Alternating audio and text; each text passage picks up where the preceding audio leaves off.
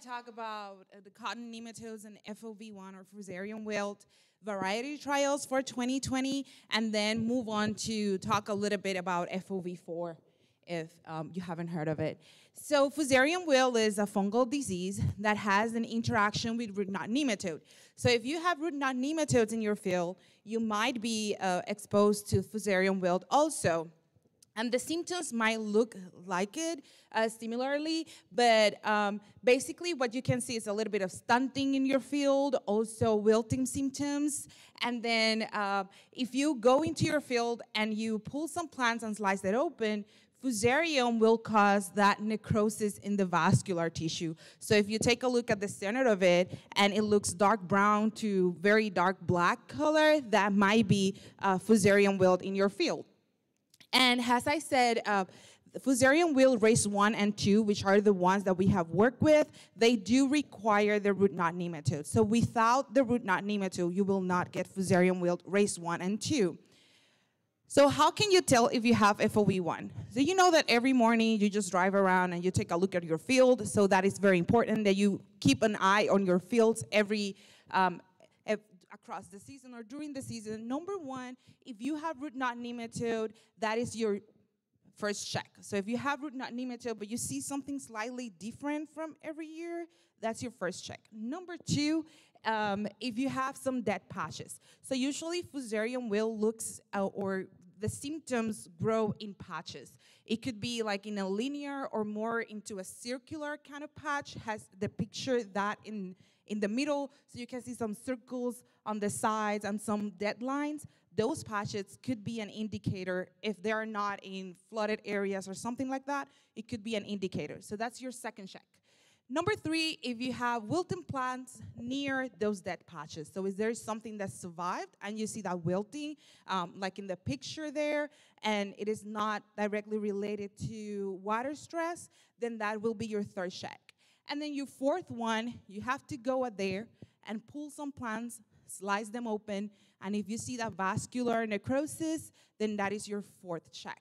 And you might have FOV1 or 2 in your field. And over here, how can you tell if you have root knot nematode? If you take a look at your root system, then you will see some galling, and also over here some galling. That is due to the root knot nematode. So we decided to run some variety trials, taking multiple varieties from all the big players in the market. And these are some of the results. We had 2 collaborators, one in Hall County and the second one in Caprock County. And over here, you can see on the y-axis, the lint yield in pounds per acre over here. And it's represented by the blue bar. And then the line is the amount of nematodes per 500 cc of soil, and all the different varieties. In this location, the top yielding variety was Phytogen 480 W3FE, which last year was also kind of the higher spectrum, but not every year might be the top yielding variety. But it's always in the higher yielding spectrum.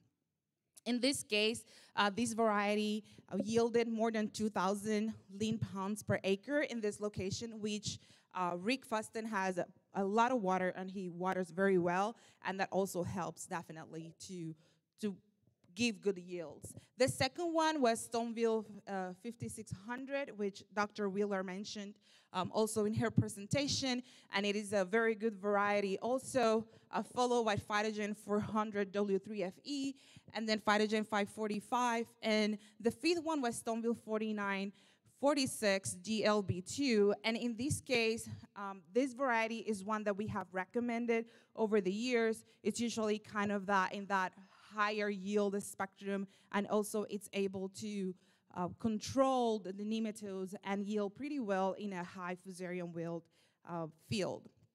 I just want to draw your attention very quick to this variety, Fibermass 1621. If you see, the amount of nematodes in the field was actually the highest in that location. And just to keep in mind, the fact that one variety is able to yield very well in your field, even though under pressure, that does not necessarily mean that next year it will yield the same way.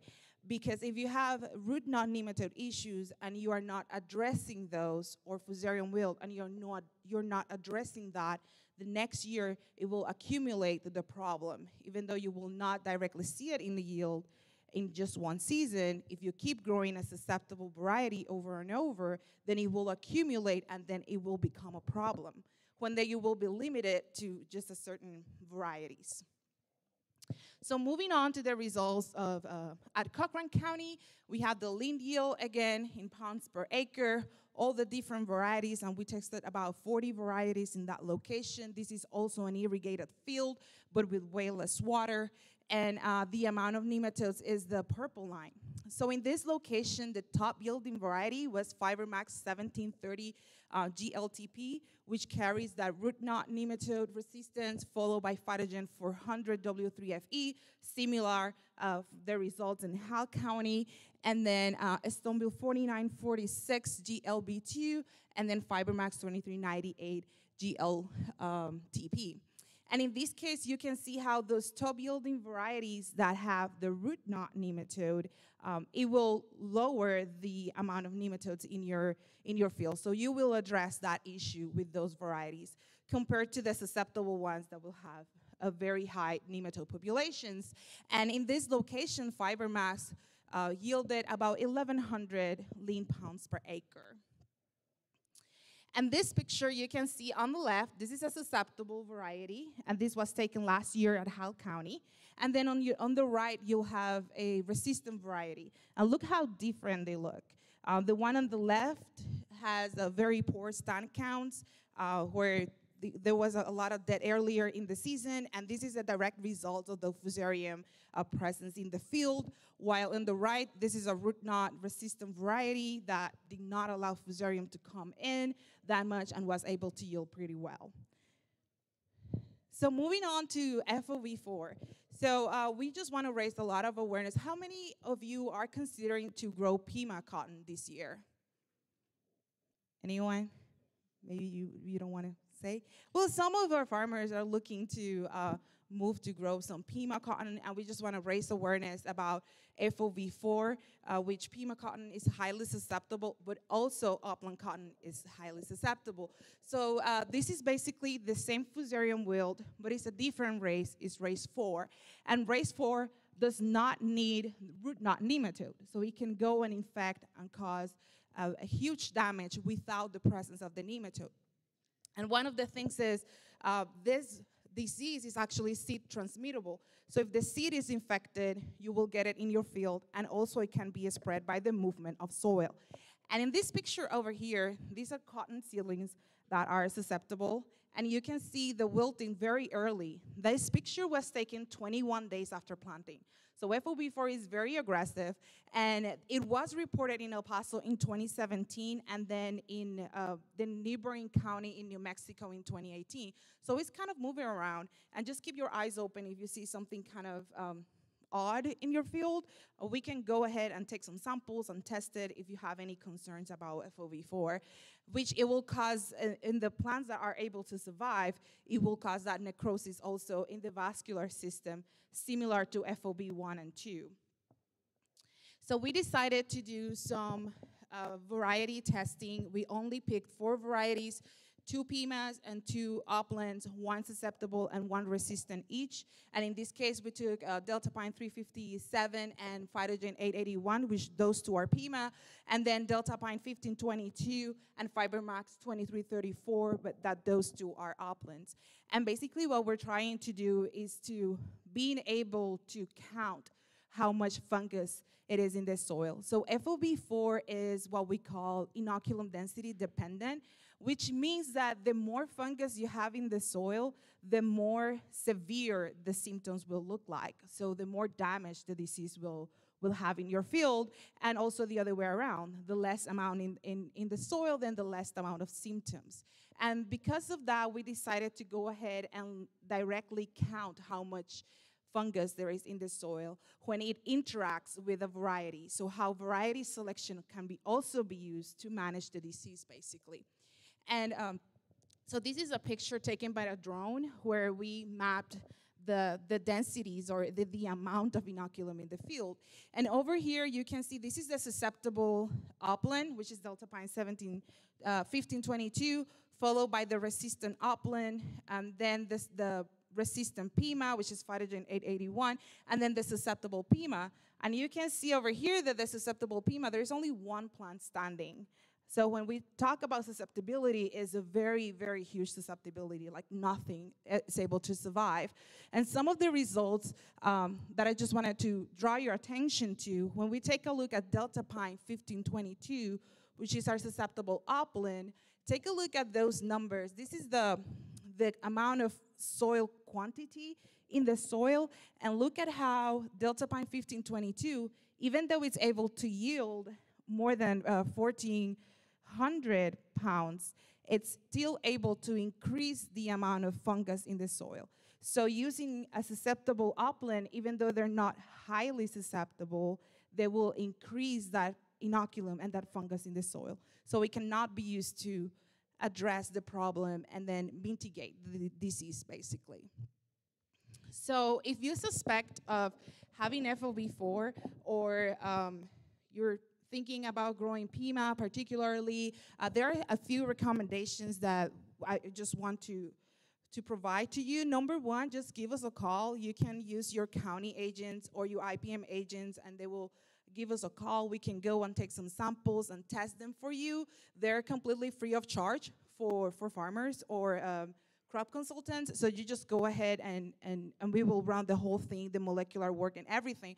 So if you suspect of that, number one, please do not share equipment in areas that have been infected or that you suspect that are infected. Some people grow near El Paso area or near Fabens and also grow here.